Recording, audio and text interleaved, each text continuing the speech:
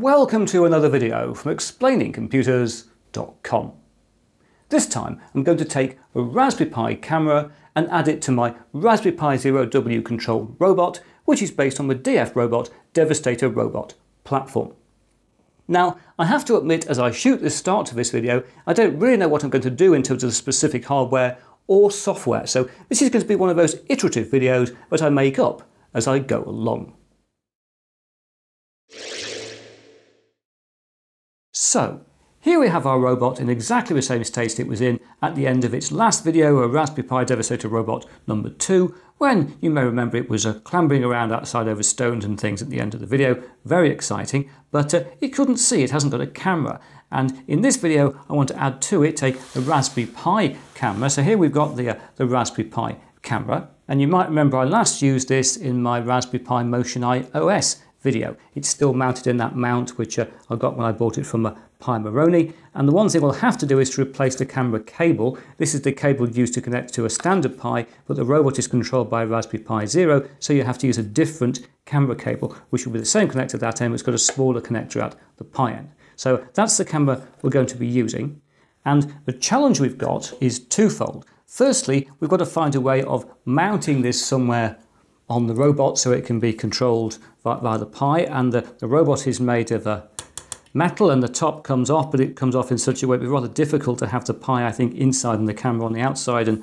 sort of get the cable through. And we also got a challenge of figuring out what to do with software in terms of how we're going to either stream a feed from the camera or record on it or stuff like that. But let's think about the hardware side first. Let's first of all take the cover off the top of the robot.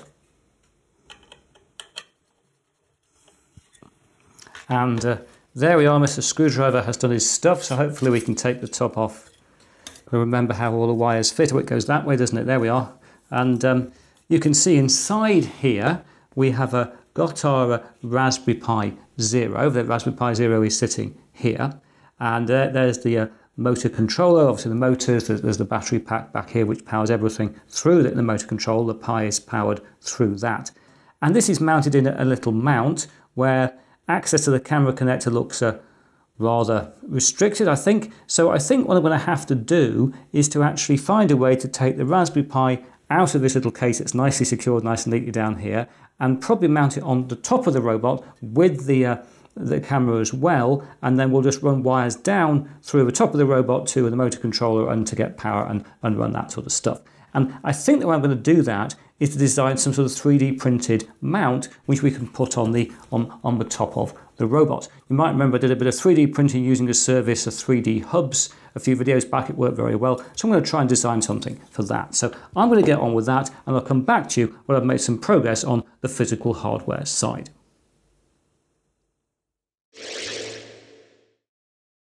Well, here I am back again, about 2 weeks later for me, just a few moments later for you. Oh, the wonders of time flying by in filmmaking. And as you can see, the Raspberry Pi has now disappeared from inside the robot. Took me ages to get this little mount out, this case out, because it was screwed up to the bottom of this plate. To get to that plate, I had to get to the screws, they were under the motors, I had to take the sides off. Anyway, that's all done. And I've been tinkering around in Tinkercad to build a bracket which will hold the Raspberry Pi Zero and the camera on the top of the robot. And then I exported my design to an STL file, uploaded it to 3D Hubs, as you see here, the online 3D printing service, and then just under 48 hours after I uploaded to 3D Hubs, I got this handed to me by the postman. Well, okay, he actually handed me a box with this inside, but you know what I mean. I got it printed online, and here's the physical object, an amazing process to go through that. This is basically going to have the Pi sitting on top here. The camera will go on the front, pointing out through that hole. This is printed in black because I thought it would match the robot, but it's not great to show you on camera, is it? And it's got holes as well to mount on top of the robot and to allow wires through and things like that. So what I need to do now is to mount the camera onto this bracket.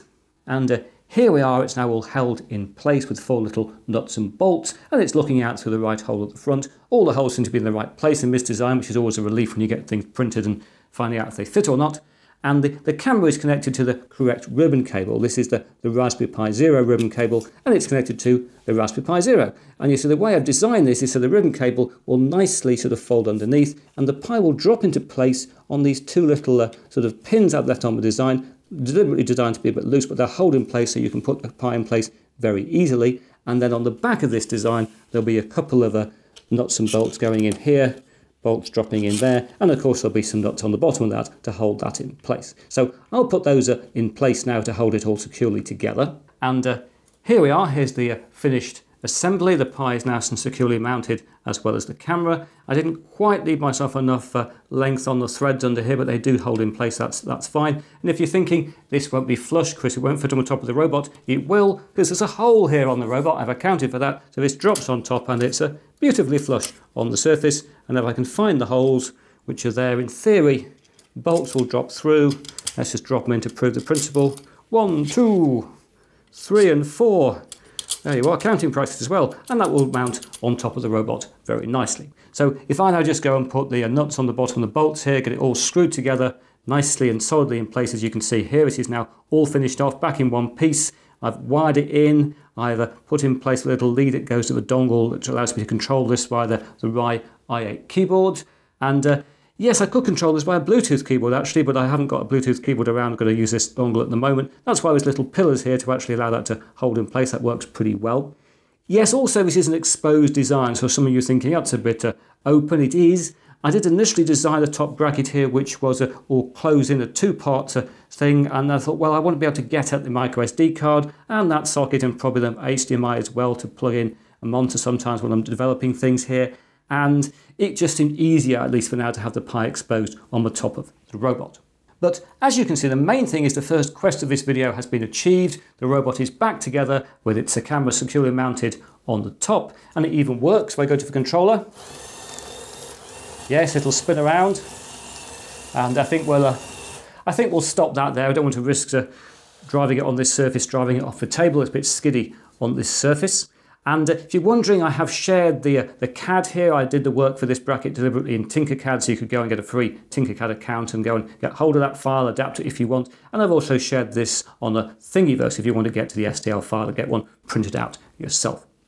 Anyway, the main thing now is to make sure that this camera is not just an ornament, so I need to now go and change some of the code on the Pi and make the camera do something useful.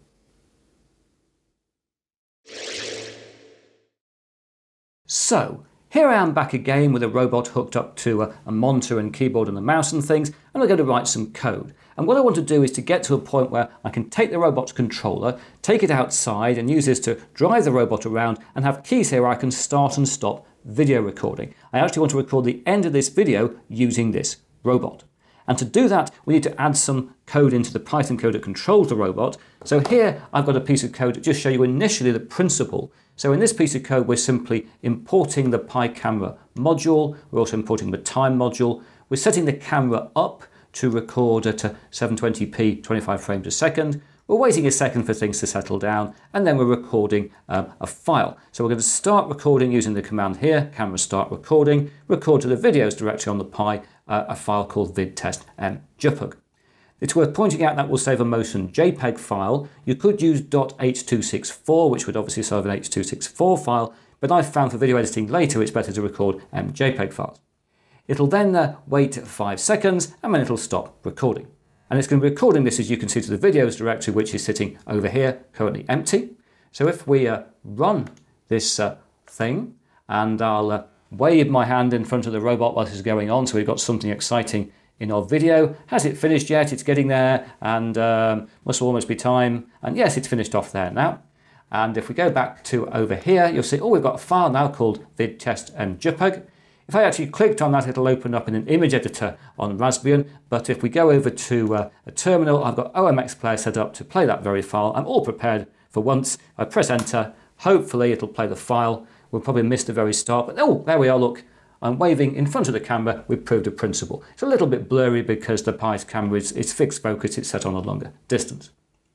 Anyway, that gives us the principle of how we're going to record video, but of course that code always saves to the same file name, and that's not a very smart thing to do. So over here I've got another piece of code showing you a principle where I'm importing the date time function, and here I'm also defining moment when we're going to record video to be the current date time. And then the file name here, therefore, I'm actually pulling in some variables where you see the percentage signs here and the 02D gives us 2 decimal places, and we're pulling in as part of the file name moment.hour, moment.minute, and you can guess what's on the end, moment.second. So that'll give us a file name based on the Pi's time. It's worth remembering the Pi does not have a battery back clock, so its time is going to be reset every time it's rebooted, but at least it'll give us unique files during a boot. So I'll just run this just to prove the principle again. We'll run that module and it'll come up. I'll maybe wave my hands in front of the robot again, give me lots more exciting exercise until it's finished. And come on, robot, finish off. There we are, it's finished. And if we look back again into the folder, then you'll see, find the right one. It's, yes, we've now got a file called 223455 JPUG. So we can take all that principle, put it into our robot control code. This code you've seen before if you've seen this series, and of course you can get this from the robot's web page, link in the video description.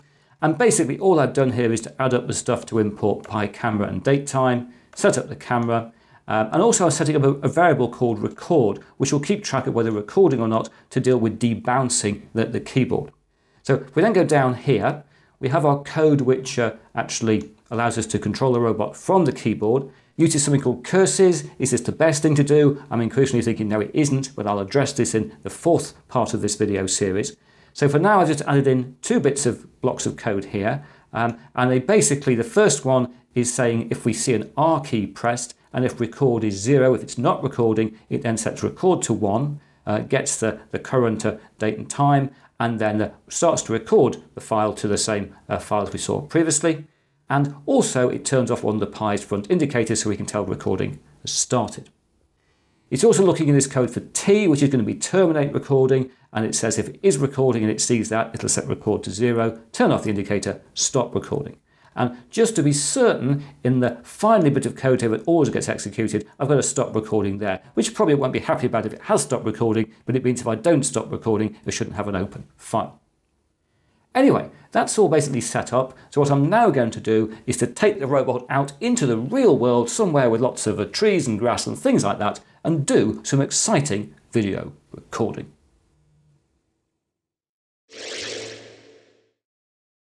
Greetings! Here we've got an extra video segment because sadly I've experienced a bit of a problem. And the problem is that the power I'm using to run this robot, the 6 AA batteries, which worked perfectly well till I added the camera, do not work when the Pi turns its camera on. As soon as it turns its camera on and then you turn the motors on, there isn't quite enough power and this thing can crash. Not all the time, but now and then you go and turn on a motor and the thing crashes.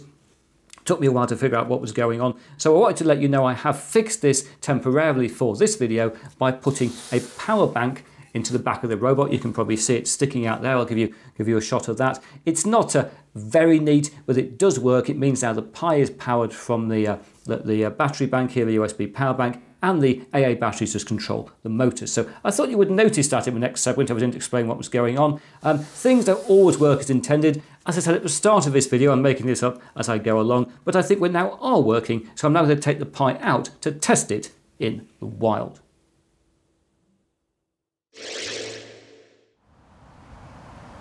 So, here we are outside in the big wide world, and as the old saying goes, I've brought my robot to the park.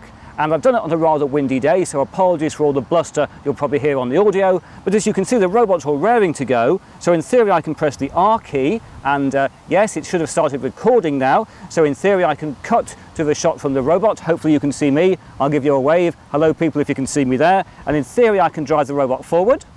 Oh, it's coming towards us. Look, that's good, isn't it? And let's take it back around like that. And hopefully you're seeing some exciting footage. And maybe we can make it spin around. You can have a look over there, and maybe have a look over that way as well. Maybe drive a bit forwards that way. You're having a jolly good look around. I of course can't see these pictures. This is very weird. I'm doing this blind. Let's see if I can stop the robot and bring it back towards me again. Can you see me vaguely now? Maybe you can. Let's come forward, and maybe from here let's transition to another location.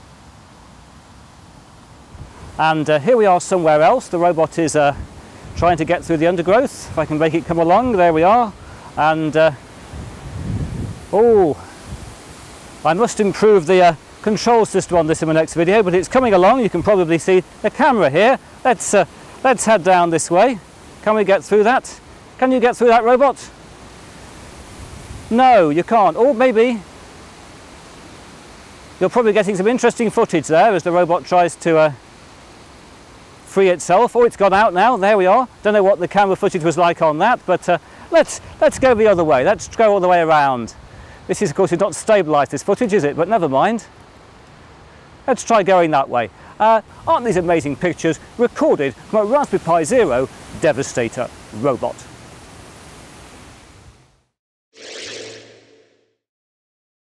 So, here we are at the end of another Raspberry Pi Devastator robot video, and despite the problems I had with powering the thing, I've been very pleased with the results I've obtained from the camera. In the next of these videos, I'm going to revisit my keyboard control system and also implement speed control. But now that's it for this time. If you've enjoyed what you've seen here, please press that like button. If you haven't subscribed, please subscribe, and I hope to talk to you again very soon.